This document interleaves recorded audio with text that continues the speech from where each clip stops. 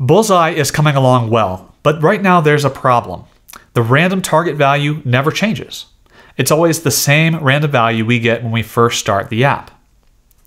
We'll fix that by generating a new random target value each time the user taps the Hit Me button. Let's take a look at how we can do this, and in the process we'll encounter our first bug in the app. So currently this random value here is only random the first time the app is run. What we want it to be is random every time the user guesses we want a new random value, right?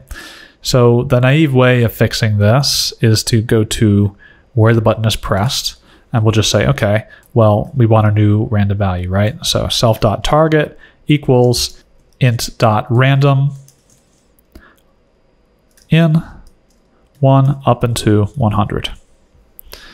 Okay, well, let's build and run and see what happens here. All right, so it says put the bullseye as close as you can to 20. And I'm actually going to bring a little text editor here to keep track of things. So our target is 20.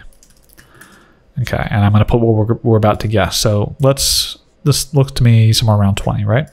Okay, so actually I got it exactly right. So the slider's value is 20. So what's my expected points? Well, it would be 20 minus 20 is 0. That's the difference. And it'll be 100 minus 0, so I should get 100 points. But my actual points is 54. What's happening here? Well,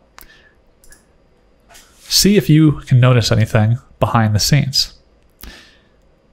This says put the bullseye as close as you can to 66. So literally as soon as I clicked Hit Me, it already updated this target value to a new target of 66. So the new target is 66. So what happened here is the old difference is basically 66 minus 20 equals 46. And then 100 minus 46 is 54.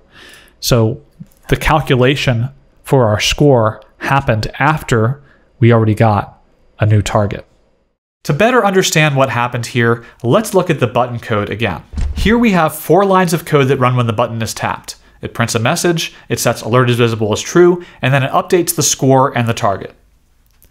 However, something subtle happens behind the scenes when alert is visible is set to true. Let's take a look. Remember that alert is visible is a @state variable. So that means when it's updated, the UI needs to be refreshed so that the UI is always consistent with the state. That means that when alert is visible is set to true, the program does 2 things. First, the program continues to execute the rest of the code in button's action method, which updates the score and sets a new random target.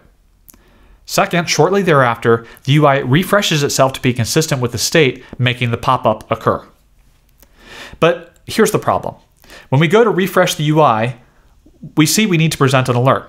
So we calculate the points, which compares the slider value to the target value. But at this stage, the target value has already been updated to a new random number for the new round, rather than staying at the old random value. This causes the calculation to be incorrect. To fix this, we need to have better control over the timing here.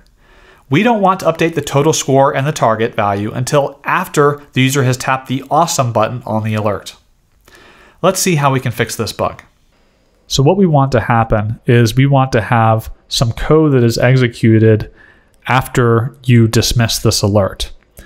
Now, the way you do this is there is actually an ability to specify when you're creating this default dismiss button, a block of code that is executed when you tap that button. And the way you do this is you just put 2 curly braces there. Now be careful where you put it. You want to have it 2 close parentheses and then these 2 curly braces, because this block of code that's going to be called is tied to this dismiss button. And then you want to have the parentheses to close out the alert itself. So make sure you have that. And now that we have that, we can take the score and the target and cut those lines and paste them down here. And so the score and the target will not be updated now until the dismiss button is tapped. So let's go ahead and give that a try. Build and run. Okay, 21. This is as close as I can get. 21. Hit me. So I was 18, so I was 3 away, and I did score 97 points this round, and this didn't change, by the way. Now I'm going to click Awesome. This is updated to a new random value, and now the score is also updated to the new amount, just the way we want. Perfect.